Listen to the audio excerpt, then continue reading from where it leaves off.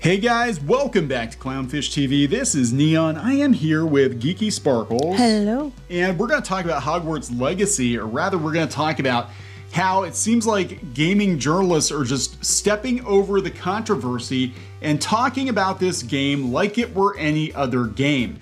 Like they should have done originally? Like they should have done originally. So it is safe now to talk about Hogwarts Legacy because of the sales records being smashed, the streaming records being smashed. The patriarchy wasn't smashed, but that's okay. You can't win them all, right? Yeah, this is a very interesting development. And again, we have seen this time and time again, especially in the last year or so, with a lot of these media outlets. These are the same ones that were constantly attacking YouTubers for being wrong thinkers. We've seen media outlets go after YouTubers or write articles that were contrary to what YouTubers were talking about in regards to Marvel, in regards to Disney Star Wars, and now we're seeing it with Hogwarts Legacy. Now it's okay. It's okay. It's perfectly safe now, guys. Right, so apparently. After everybody else paid the price, we'll talk about that because I got a little fired up today because everybody's gonna pretend like people didn't get fired over this game. You know? Right, I know, it's wrong. Just pretend like it never happened, right? No apologies or anything. So before we get into it any further, please subscribe for more pop culture news, views, and rants, guys.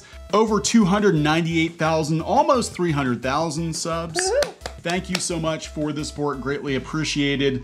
Yeah, so we've been covering Hogwarts Legacy and all the drama around Hogwarts Legacy for months, years even. And we've talked about people that have gotten literally fired. Well, we've been talking about Hogwarts Legacy for years, but just drama around the drama around these game sites. And we've talked about people that have gotten fired, people that have gotten canceled over it. And it's very interesting if you go out to Google News. Now, most of the stories are very different than they were a month ago. Most of the stories are about the sales, about tips and tricks for the game. Right? It's just funny to me because, and do all these sites have like, here's a tip or trick, but let me denounce J.K. Rowling in my article? Yeah, and they're not really doing that so much. They might mention it in a sentence or two, but like this one... So even if they give tips and tricks, you have to denounce her every time you do any article. Apparently you do, but they didn't actually name her. She's been Voldemorted. Like this one from Game Rant.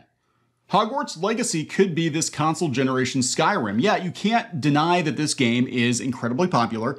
Over 12 million copies sold. That was like 2 weeks ago. I'm sure it's way, way more than that. $850 million in revenue. It's a massive, massive, massive hit. And nothing that these video game journalists did to stop it worked. In fact, it probably had the opposite effect. It probably made more people buy the game. But yeah, this is the only time they mention Rowling in this article. Despite facing controversy, that's all they said. Controversy. Yeah, Hogwarts Legacy has been a resounding success in terms of sales and critical reception. They don't go to the end of the article and be like, here's how you support Give to the Trevor Project, basically. No, they do not.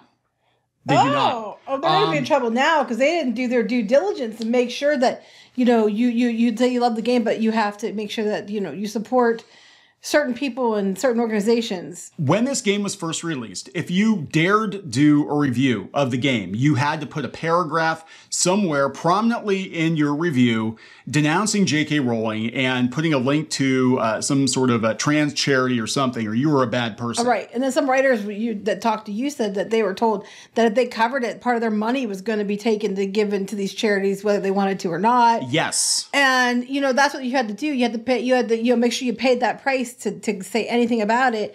And now you can just talk about it. It's fine. Yeah, you can just talk about like it's any other video game at this point. They've taken no loss personally. No.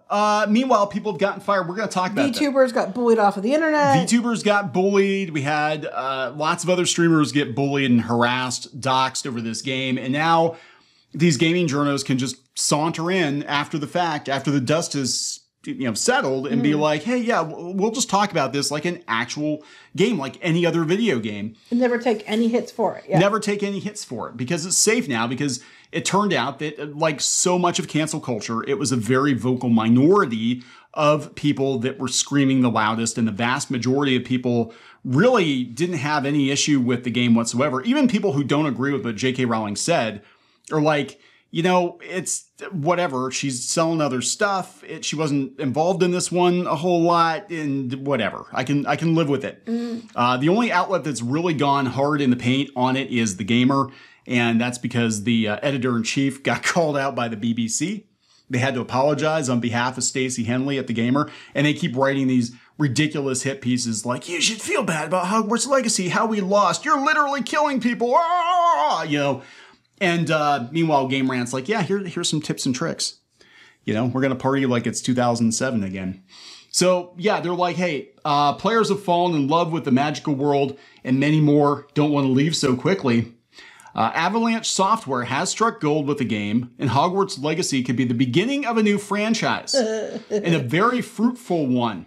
Even if it isn't the game alone, it has the potential to endure for years as players explore Hogwarts and unravel its mysteries. It would not come as a surprise if, like Skyrim, a decade later, Hogwarts Legacy is being re-released. And re-re-released. That's hate speech! Re-released. Yeah. Guys, J.K. Rowling is very, very wealthy, and she's going to continue to be very, very wealthy until the day she dies. And her kids are also going to be wealthy, and her grandkids are also going to be wealthy. Well, remember, according to certain outlets, those kids should be punched. That's right. Yeah, certain outlets think that her kids, you know, should be harmed. Their own grandkids and stuff. Yeah. For her tweets over tweets. So it hasn't hit Nintendo Switch and PS4 and Xbox One, and those are the consoles that have the most mass market penetration. That sounds bad. It does sound bad. Hogwarts Legacy hasn't penetrated the general public yet, but this is a failure of catastrophic proportions. Like I still cannot believe how badly this call for a boycott backfired. Now, I mean, I knew it was going to backfire, but it backfired like spectacularly. And this game is not going anywhere. This franchise is not going anywhere. Now, the problem I'm having as I look at these articles is, remember when all these media outlets, not all of them, but some of them were definitely trying to get certain people canceled, certain people fired. You know, Pepperidge Farm remembers, right? We're gonna talk a little bit about that because I don't think these people are ever gonna get an apology. Oh no, they won't admit they're wrong. You know that. And let's remember that Troy Levitt, who was the lead designer on the game, working for Avalanche, was dogpiled by Polygon and Kotaku, to name a few. Mm-hmm. And they tried to make a connection between him and Gamergate because he made some videos like years ago that they did not like. And because of that, he was basically forced to leave the project to save the project for everybody else. He kind of had to take an early retirement, as I understand it. He's never going to get an apology. No. Like Warner Brothers. For whatever he lost from taking the retirement. Yeah. Warner Brothers should be apologizing to this guy because he did put a lot of work into this game. And that was back in 2021. What about Sebastian Croft, who was the voice actor of one of the characters, who Twitter loved this guy. They stan this guy. And then it turned out, oh my God, he did a voice in Hogwarts Legacy years before J.K. Rowling made the comments she made on Twitter. Right. But they tried to cancel him anyway. Like whatever. Oh, he should have known. He should have known. Whatever good he might have done in the eyes of the Twitter outrage mob was negated by the voice gig he took 3 years prior. You know, and it's ridiculous. And they were trying to get him canceled. And of course, we've got, Cara Lynn, who there's actually an interview with her on clownfishtv.com. Mm-hmm. Mike Phelan did an interview with her.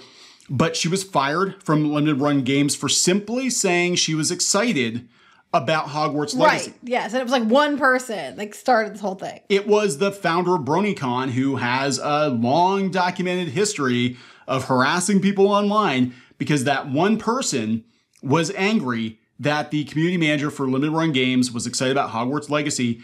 That person spent an inordinate amount of time pouring through Cara Lynn's tweet history to find something 6 or 7 years ago that may or may not kind of sort of support, firing her. Because, we had to come up with something. And that's what they do. They're like, oh, I think in the case of Troy Levitt, I think these gaming journos, honest to God, thought if they got the lead fired off of Hogwarts, that the project would come to a halt, or it would go off the rails or get pushed back or something. I think that was the thought process behind it.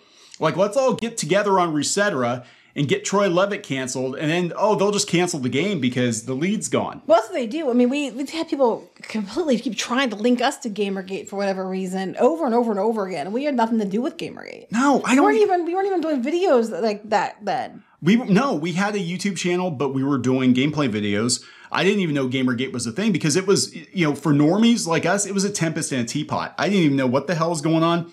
I had given up on those video game websites years ago. The only reason I had to go to video game websites was for walkthroughs or something like that. Mm-hmm. I didn't go for the hot takes. I wasn't paying any attention to Polygon or Joystick was around back then or any of these other stupid websites that popped up. I paid no attention to it. And outside of that, outside of internet drama, outside of 4chan or whatever the hell, nobody cared. Nobody cared. The only thing that the general public has seen in recent years is that video game hot takes have gotten really freaking weird and weirdly political. Like, hey, I want to read a review about the PlayStation 5. Oh, okay, you can read a little bit of a review, and then I'm going to go into a rant about how awful Trump is. Right, or I don't like holes in my Xbox. I don't like holes in my Xbox. Some people like holes in their Xbox, but, But yeah, so, I mean, most people, this is like a non-issue. Most people are stepping over gaming journalists. I have to wonder, especially with SVB Bank closing down and some of these companies having money in that bank and the domino effect if more and more digital publishers will just look at this and be like, we don't even need digital games journalists because they've done nothing but cause us problems, potential lawsuits. But they might have drew views though when they were trying to like go the opposite way and call by names. Well, that's what it was. It was basically, outrage marketing and click farms and now it's not working because the ad rates aren't there. The ad revenue's not there. It doesn't matter if you got 200,000 people coming in reading your stupid hot take if you're not getting paid for it. Yeah. Well, some people, they didn't care if they got paid. No, they didn't care. They don't care. The magazine or the journal they work for cares, but they don't care. Then that's the problem. They didn't care about the company they worked for and they would do whatever they had to. And I wonder, like, how many of the corporate owners were actually paying attention to the garbage that was being published. They were just like, oh, the views are good, the ad rates are good, I don't care.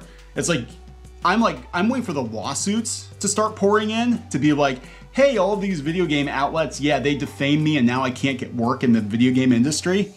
So I'm going to sue you for what I would have made if I could have stayed in the industry. I probably would do that if it were me, but I'm just saying. Anyway, we're going to wrap this one up. This is really interesting. And, just all the way around, like we are starting to see the mainstream media get in line with things that people like us have been saying for years. And there are never going to be any apologies for it. So it is what it is, guys. We're going to wrap it up. Yep. Please subscribe for more pop culture news, views, and rants, and we'll talk later. Bye.